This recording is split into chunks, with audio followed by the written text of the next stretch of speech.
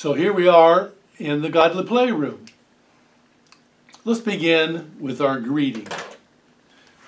The Lord be with you, and also with you.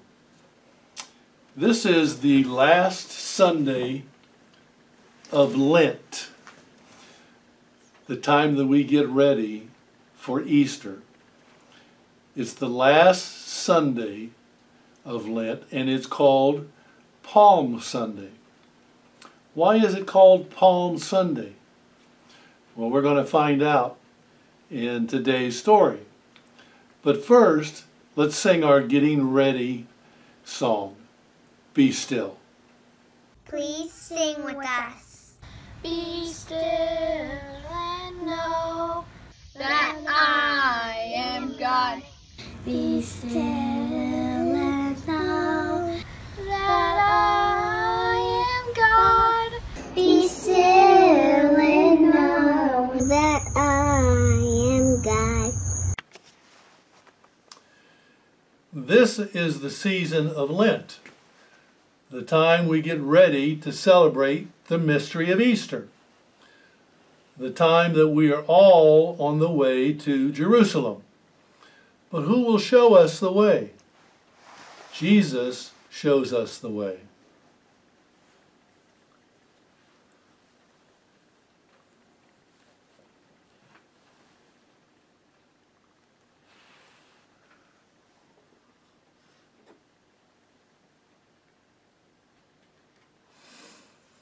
Once every year, the people of God go up to Jerusalem to celebrate the feast of the Passover, to remember how God led them through the water to freedom. This year, as Jesus traveled to Jerusalem, Jesus was traveling on a donkey. People hoped he would be their king, and when they heard Jesus was near Jerusalem, they ran to him and shouted, "Blessed is the King who comes in the name of the Lord." They put their cloaks and palm branches on the road to prepare a way for Jesus and shouted, "Hosanna in the highest."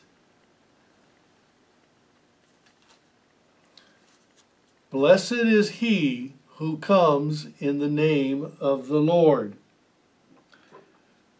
Hosanna in the highest.